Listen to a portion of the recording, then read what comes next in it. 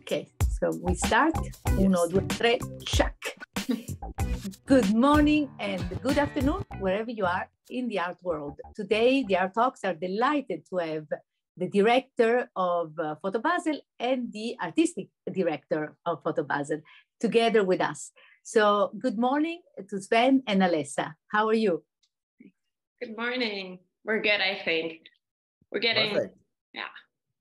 Thank you. Thank you for being here very early this morning with us. But we are all, going on a deadline for Art Basel. So what I would like to ask Sven, I would love, since you are the director of Photo Basel in Switzerland, could you tell us what inspired you to be in the art world, first of all, and how do you become a director of such an exciting fair? Well, a bunch of friends of mine, we started Photo Basel back in 2014 with just having the idea. We grew up in Basel, and you must know, if you grow up in Basel, you have the zoo, you have Basel World, you have Fastnacht, and you have Art Basel. Those are the classic things. And your parents, they'll drag you to all of those events. And so obviously from a very young age on, I was a regular at Art Basel. And then, when I was a teenager, I tried to sneak in with some VIP card that you could, somebody had a VIP card. And it was just always an incredible, energetic week throughout the whole city. And then, after my studies, my friends and I, we were just here and realizing, okay, there might be something that we can add to this fantastic week of Art Basel. And then we broke it down. One of my colleagues, he was a photographer. And then it just kind of like, the ideas started to happen, like ad hoc. And we soon realized that there's a great potential. And obviously we never wanted to compete with any other fair here. We wanted to be complementary. We wanted to be an add-on, a valuable add-on. And from a very early age, we always informed the other fairs. And until this day, I don't like to be called a satellite fair, or we're just a parallel fair, because we're not a satellite. We're doing something that completes the whole week, right? And so then we started it. First edition was 2015 with the humble 18 galleries, and it was quite successful. We were not surprised because we worked hard, but it was, we just realized, wow, we opened something up, and then, and why I'm director is basically because it became so much that my colleagues, they dropped out, they had kids, family, well-paying day jobs. And so I was soon, I had to make a decision if I want to continue with my day job and run Photo Basel as a hobby or not. And I think the decision was quite easy because I really loved the energy and everything, the creation, talking with all the stakeholders and traveling. And then, it became my profession. So I'm just, yes, I'm called a director, but basically it feels like I'm just the last guy that's responsible. That's more, the thing. So, but obviously looking back, I also realized that my godfather is an artist. I basically grew up with art in the house, but this is something I realized because I'm not from the art world. I'm from I have a hospitality background. And so, yeah, those worlds connect really, really well. And of course, as I said, when you grow up in Basel with this density of incredible museums, it's kind of in your genetics, like it's in your DNA. So, yeah. That's a bit how it came, how it all started. Yes, and we actually met during Zurich, another fair last year, and it was, and again, what struck us is always your, this humbleness that you have, and also what you told me last time, which was very, very nice. It's about passion, it's about transparency, it's about collaboration. And I think this is what what the Art Talks and the Art Talk magazine is all about. It's about this new brave art world that we are trying to pursue the utopistic world. But what do you think? Is this? Can you share this vision that you have? Do you think it is really possible? I think after surviving the pandemic, and let me tell you, it was really hard for all of us, we just realized that it's really all about collaboration. It's really, the art market is actually quite small. You know, if you look at the numbers, it's actually a super small, tiny little niche of a niche of a niche. So without collaboration, we will all not survive. You know, we're all a bit in the same boat, and I would say we're a new breed of art world professionals. And of course, you'll always have the ones that will not share, but I'm more on the other side, and I think it's about sharing, it's about mentorship. And of course, you know, even if we're at one level, you know, competitors, it's still great to have a network that we can exchange and benchmark. And I think in the long run, we're in the same boat, and this is the way to survive. But that's just what we, you know, do at Photo Basel. And you must know, you know, the photography world is already very different from the classic art world. And the good thing is I never knew the distinction, because I only knew the fine art, the photography world, right? But obviously, even from price wise and everything, you know, we're obviously not where the art world could be or is already. So for us, it was always a bit more collaborating from the very start, you know, because we never have those millions and millions of sales, because it's just not happening in our industry, or on a very, very little small scale, you know, and maybe that's why our attitude is more about collaborating, you know. So that's why, and yeah, you know, even to reach a new audience, you cannot be stubborn. You have to open up, you know. I mean, we were the very first photography art fair that did a whole virtual fair in 2020 in June, when everything got wow, when the lights got pulled out, you know. We were on the forefront to show NFTs in 2021 in September. You know, we now show, and Alessa might talk about this later, we have an artist that works with artificial intelligence. So we're always trying out to be present and to be inclusive, to include all sorts of media, all sorts of people in this whole with this whole new generation, I would say. Fascinating. And I think this is the exact and the right recipe for the art world. Yeah. If everybody would be like you, Sven, but and your team. But to this, Alessa, you are the artistic director, and I saw through your programs you have wonderful, super exciting program that you have organized. What are the criteria for the galleries to be in Photo Basel? And of course, if you can talk and share a bit of your programs and your extended program that you have organized.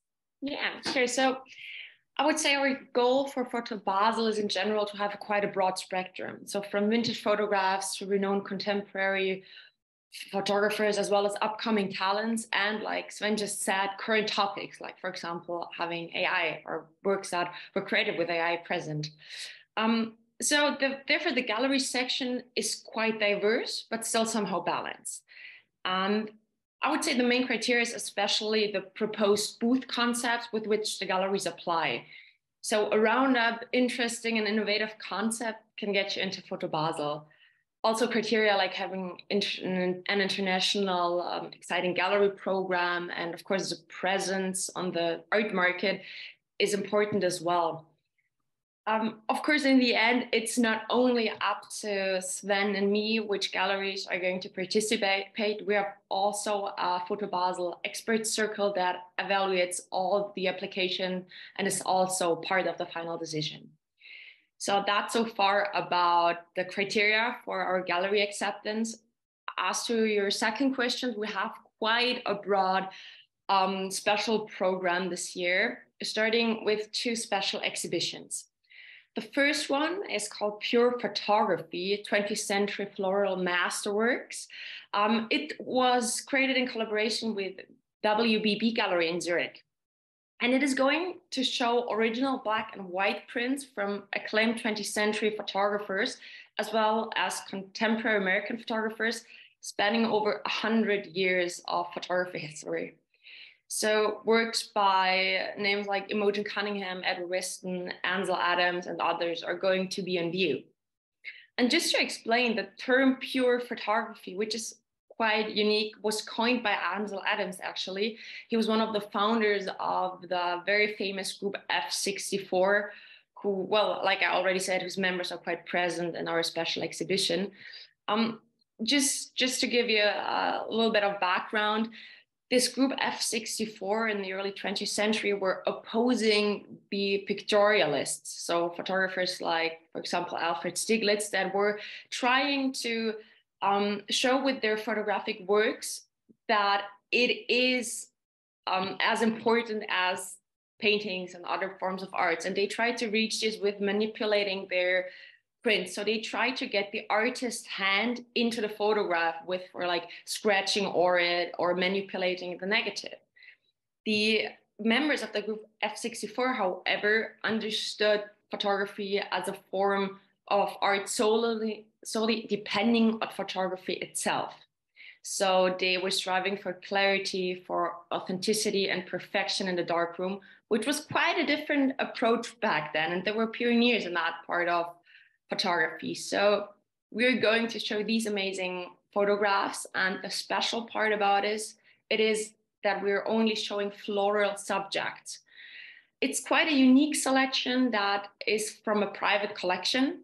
And it is going to be, quite a unique presentation of those very famous members of the group F64. So that is sort of our quite historical special exhibition. In addition, we are going to have another highlight. In collaboration with Galerie Esther Wördehoff and the Alex Kaiser Foundation, we're going to show a retrospective about Alex Kaiser. You might not know that name, and that's absolutely okay, because he isn't as famous nowadays as he should be. He was from Basel. He was born there in 1949, lived there, but then moved to New York and passed away in 2015. And since then, his artistic estate, that includes a great body of work, has never been showed. And his style, his photographic work is quite appearistic as well, because he contemplates documentation and narration that moves between photography, performance, video, and experimental art. So quite early on, he started to work with photographic sequences, then moved on to sort of a performative way of staging happenings and photographing them, which was in the 70s and quite unique in his time. And I think his now most known series is called Artist Portraits, where he photographed almost all protagonists from the New York art scene, like Andy Warhol, David Hockney, Salvador Dali, and so on. And those artist portraits are also staged in sort of a happening-like way, always quite humorous. And the special part of all these series is that he used a quite ancient technique of hand coloring those prints. So he started to highlight certain parts of those black and white prints so that sort of the narrative changed. And we're very, very excited to have this, you could say, retrospective exhibition at Photo Basel this year. So those are two big highlights that we're going to show. But, well, there's a lot more going on as well. Like we have a special feature that is called Beyond Photography that sort of tries to find the borders of photography and how they shift and how photographs can go actually beyond photography using different techniques or AI and just broadening the medium. Then we're going to have a special exhibition in collaboration with Space 25 that is right next door to Photo Basel, where we're going to show the Basel-based photographers Chantal Convertini and Costas Matos, who are both also exhibited at Photo Basel. In addition, the Museum Tengli is our cultural partner, and we organize, for example, a guided tour in their current exhibition, Roger Ballon, Call of the Void, and things like that are going on. So get ready for Photo Basel and its extended program this year.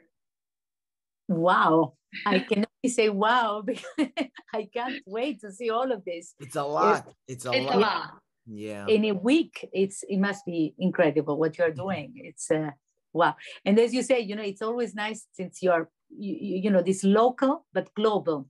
Yes, yeah. Especially about an artist from Basel. It's beautiful, you know. I think I don't know him, and so I'm very happy that that I will learn, and it's about learning every day. And I think it's beautiful to put this retrospective about Basel today and before. Thank you. So we can't wait. So, one thing that I would like to ask you both, this is a bit more humorous, the image that you use for your invitation, which is actually, it looks like, you know, Mediterranean sponge, but as an ice cream in the blue sky. Why? Is there a meaning? Or well, I mean, so I should show it one more time. Yeah, that one.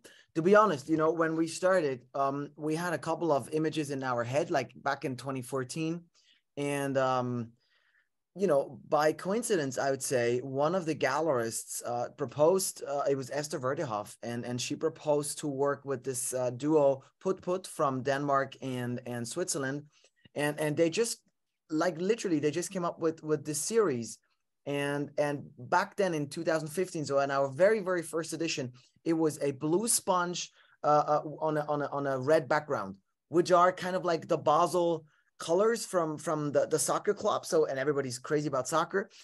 So we just went with that. And because it was such an instant success and everybody recognized it, we never wanted to change it. So we asked the artists, how many of those popsicles are left? And we're like, yeah, 14. And we're like, that's fine. You know, maybe we're never going to make that many affairs. So every year we basically stick with the sponges because, as you mentioned, it's fun, it's playful. It's in June, so it's usually hot or warm here. It's this ice cream thing, and people really know it. And you know, we just, honestly, we just fell in love, and there is actually no reason to change it. And yeah, so we got stuck with the popsicle and with the PB, which is Photo Basel. So those are the key visual and the logo, and we just, yeah, we love it, and we just very stubbornly stick with it. But we love it too. Yeah, it helps us a lot because when everything is super stressful and a lot going on and you need something to calm down, you just look at those beautiful colors, maybe get yourself an ice cream and everything will be fine. Yeah. I like the vision. We will try to, the philosophy, and we will try to think of your picture, especially in the next few weeks, just before the 12th. Yes, yeah. When everything starts. Yeah. So, but thank you so much, Sven. Thank you, Alessa. It's so exciting. And again, anything that you would like to share today, maybe, you know, and next project, because of course this takes a lot behind the scenes. It must be, as we heard before, so many things happening. Yeah, it's anything a lot. Share for the future, for the Art Talk audience? We'll see you during Art Basel. Yeah, right. I mean, you're right. There is a little something that we announced a few weeks ago. We're going to Miami in December, which is a big move for us, and it makes a lot of sense because, you know, Art Basel established their second fair back in 2002 in Miami. So we're really happy to bring this Photo Basel circus together with Scope to Miami Beach from December 5th to 10th. So save the date. Book the tickets if you have not already.